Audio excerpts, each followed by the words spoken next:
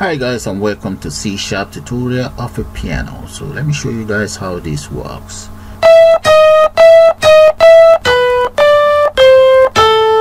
Yeah, so what I'm going to do now is I'm going to take you guys straight into C# development environment, and we put something like this together. So let's do that now, guys.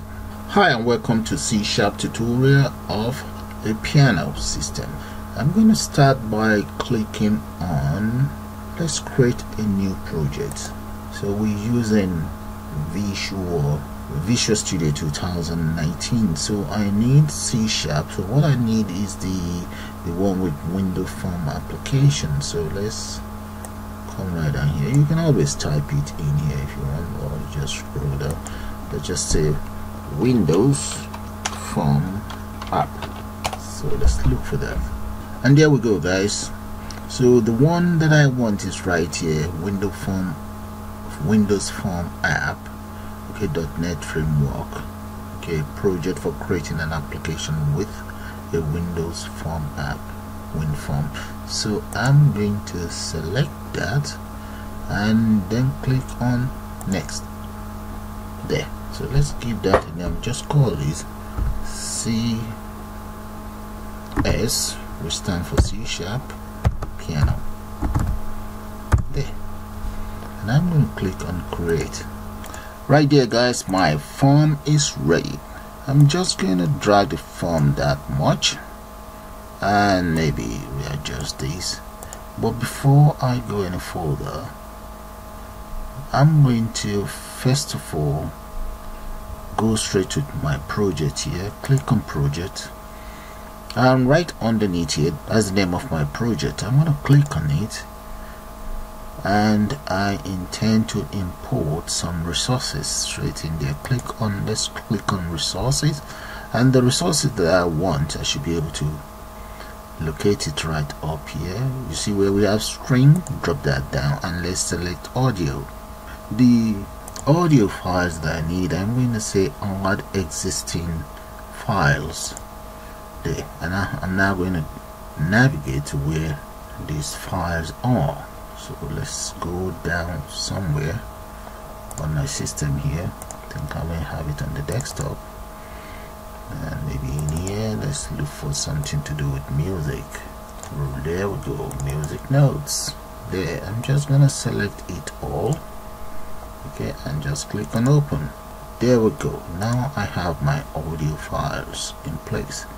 I will now go back to my form, but first thing, hopefully there should be a resource folder in there. If you go to your Solution Explorer, you should be able to see a resource folder created for you. So let's go back to our form. That's the form. So the next thing is go to the toolbox, and I'm going to add some buttons. Yeah, about that. That would be my very first button. Now I'm going to enhance the look of that very button, and let's come right here. You see the text area. I'm going to change that to make that bold, and I'm going to make it about 14. I think that's fine. That's good enough. And let's see the text area as well. Okay, I'm going to make it bold italic. Yeah. Now the next thing I'm going to do is, you see here where we have the text, that would be C, note C, and where I have text align, I'm going to say align to the bottom. Okay, that's good enough for me. So up here I'm going to give it a name, BTN music note C. So let's use music note C. There. So that's my very first one, so I can even copy that. Now click, hold on to your control, click and drag. That is 2. I need about 11 down here. Okay, so we need 3 more. There we go. Those are all my music notes. Now the next one is going to be music note D. There.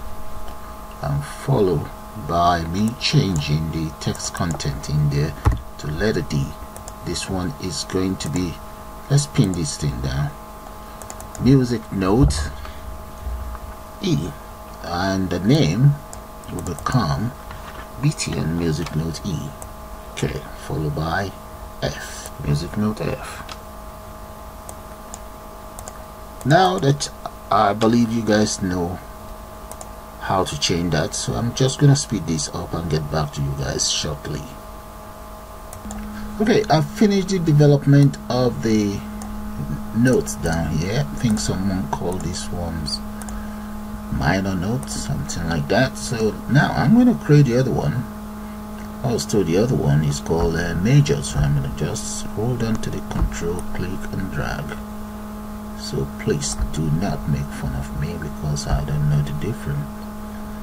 I'm not an expert in music, so I'm going to do that. Let's just come in here, copy this one, control C. Yeah, that's fine, and I'm going to reduce that to about that, and I'll change the back color of that to, let's change that to black. Back color, make that black, and the font color, I'm going to make that white. Oh no, yeah, okay, that's fine, just select anything white. Alright, so here we will have something here that's supposed to be the C sharp minor, I think. Undo that and copy it again. No, that is major, not minor. So I'm going to copy those, control and copy. Right, I'm going to copy again, control copy and drag. Right, that's good enough. And I'm going to copy one more, bring that here, there. So let's change the various names. So this one is going to be C sharp. I think this is, if I'm right, D sharp major, F sharp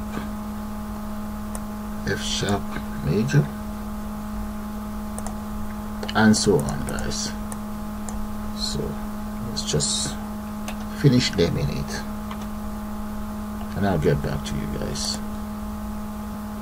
Okay, now that all of that is done, the next thing is I'm now going to double click on my C minor here, double click on that, and in here I will add a line of code that we call the C music. But before I do that, I'm gonna have to import a library here. It's called using system dot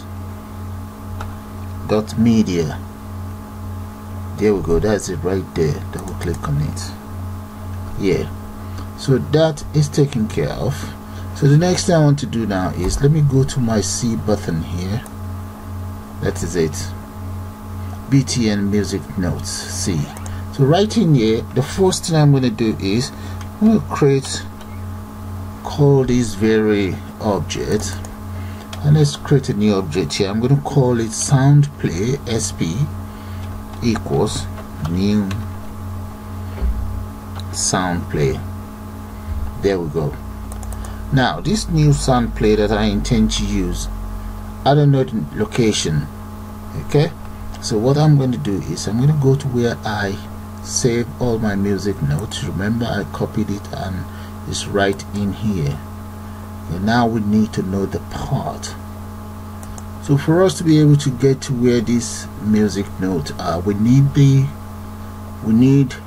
each note, we need their location. So I'm going to right click on this resource folder. Okay, let's go back in there, right click on the resource folder and click on open folder in the file explorer. So right there, There we go. And the very first one I'm talking of is right here, C. Okay, C minor. So select C minor, hold on to your shift key, right click, and let's select copy part. There, I've copied the part. Okay, you can minimize it or you can close it and repeat the same process. Now come right in here, enter a quote and paste right there. So right at the end here we need to enter semicolon there. Okay, now you see I have an error, so what I'm going to do is I'm going to come in here, I'm going to enter art there. Okay, you see all the error is gone. Okay, art. Alright, that is the part for that very one. So the next thing I want to do now is, I'm now going to ask these objects to play. Let's see if we can break this thing into, well, let's just see. Yeah, okay, that's fine. You guys should be able to see it now. So I'm going to come right down here and I'll just say sp dot play. That's what I want you to do. There we go. Enter semicolon in there. So I'm going to try this out. This is for the C notes, so let's click on play. There we go, it's ready. So none of these are doing anything because there's no coding on them. So I'm going to click on the C. Oh, we have an error. And what might that be? Okay, the error message is telling me be sure that a sound file exists at that very location. So what I'm going to do is, you see I seems to have a space in here, so I'm going to close that space and let's close this and stop the system from running and give it a try one more time. Okay, there we go. Now I'm going to try it again. There we go, guys, you hear that? There's nothing here.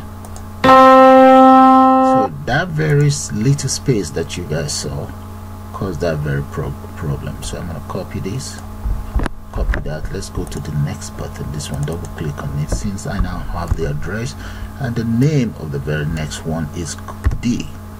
Now I think it's uppercase D. Yeah, uppercase D. Oh, undo. I think I have it in the wrong place. There we go, should be right here, in here, you see. Paste and change that to uppercase D. Right, run it and let's see.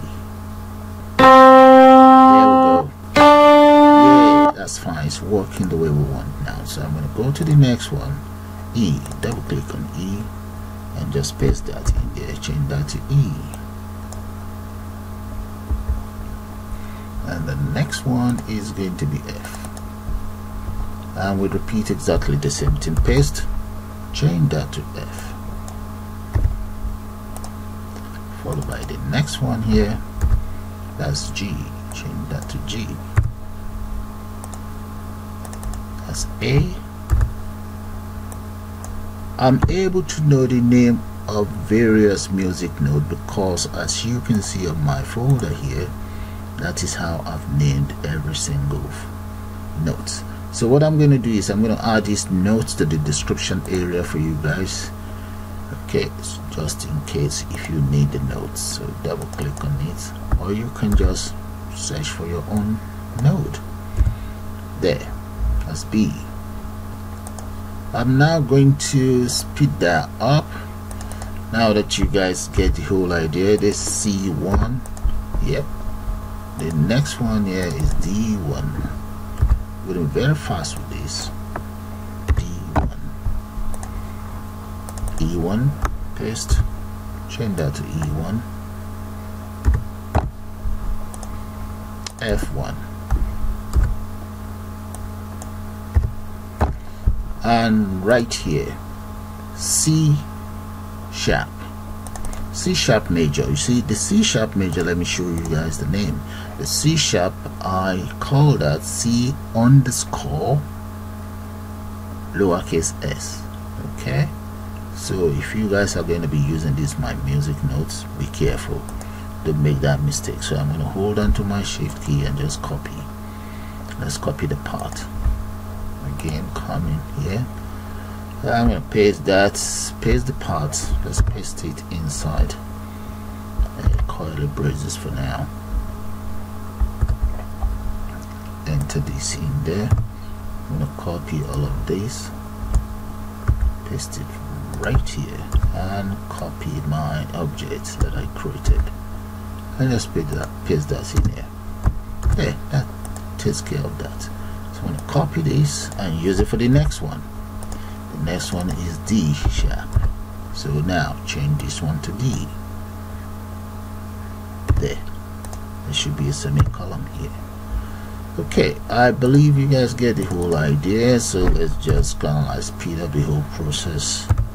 We're very fast with this now. There. Next one, G. Let's copy this. G. This one, G. And double B.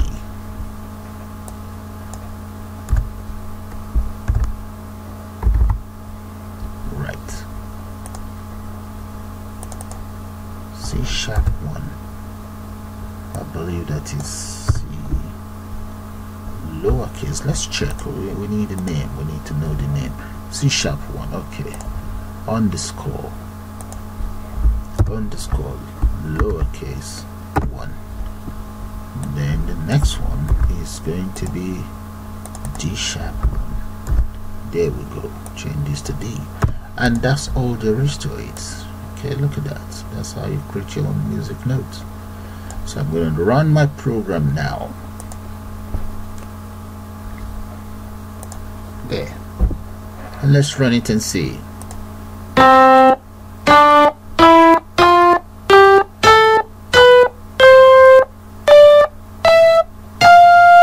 That's fine.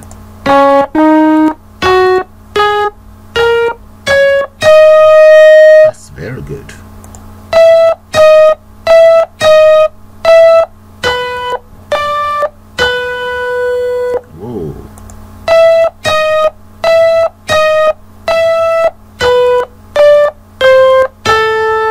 That's fine, guys. So with that, I'm going to call it the end of this C sharp piano tutorial, and I'll see you guys shortly. Bye for now.